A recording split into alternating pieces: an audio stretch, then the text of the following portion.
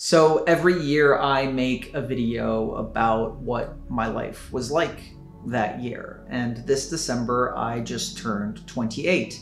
So here's a video about what my life was like at 27. This year, despite the ups and downs of still dealing with a pandemic, I had a really good year. There were things that I set were important to me at the beginning of this year. I wanted to work, I wanted to focus on writing, I wanted to have better relationships with my friends and my family, I wanted to work out, I wanted to start dating again with like actual effort. And for the first time in my life, I feel like I was able to do well in every category of my life that was important to me. I spent a lot of time improving my relationship to myself and continuing to just have a better, healthier inner dialogue.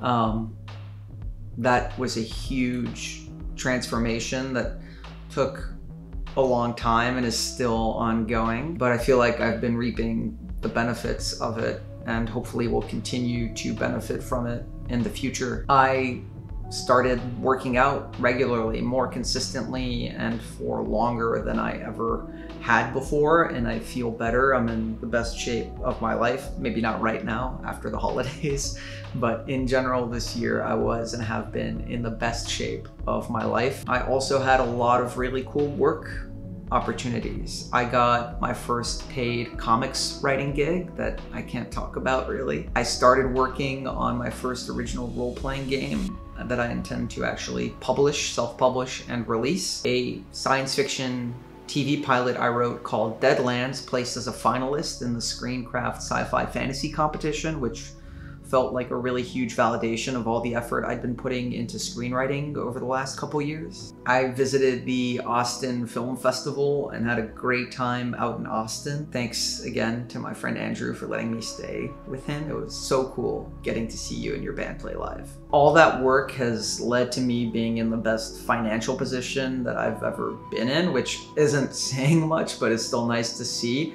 And it's also just made me more confident in the direction that I've been going, which has been really nice because it's a hard thing to do, to write and to be creative. And even with all the advantages I have and all the luck that I have, I'm still struggling 9 times out of 10. And so having things go well this year has been a huge boost. I spent a lot of time with friends, always safely. I'm so lucky to be surrounded by such a wonderful group of humans. I feel really, really lucky for the people in my life right now. And even with friends who've had to move away, I've had new friends coming into my life. I got to start going back to LARP again after so long. And that was wonderful. It's something I really enjoy and hadn't gotten to do in a long time. I got some new pictures taken as a way to treat myself and also maybe cement the growing confidence that I'd felt over the course of this year. I think you can see how happy I am in these pictures, and I feel better equipped to go after my goals and to live life the way I want to live it than I ever have before. Oh, and it's worth mentioning that I continue to bake and cook a lot. I'm a much better chef now than I was at the beginning of this year. So hopefully that's a trend that just keeps on going. I'm really, really excited for 2022. I hope things go okay broadly for the general human population on Earth. And I know that at least I'm gonna try to keep myself busy with some projects that I'm really excited about, and by spending time with people in my life that I really care about.